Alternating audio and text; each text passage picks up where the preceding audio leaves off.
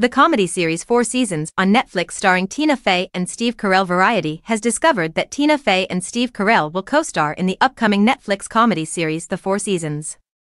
The show is based on the same-titled 1981 film, which starred Alan Alda and was directed by him. Other cast members included Carol Burnett, Rita Moreno, Sandy Dennis, and Len Cariou. Production on the 8-episode series, which was first announced in January, is expected to start later this year. 3 married couples go on vacation together every season in the movie, but when one of the husbands starts dating a younger lady and breaks up with his wife, everything gets turned upside down. It was previously adapted into a 1984 TV series for CBS. This will not be the first time Carell and Fey have appeared together on screen.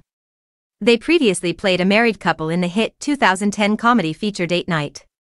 This is also not Carell's first Netflix series, as he previously led the comedy series Space Force at the streamer. Carell is best known for his time on the hit NBC comedy The Office, for which he received 6 consecutive Emmy nominations for Best Actor in a Comedy Series.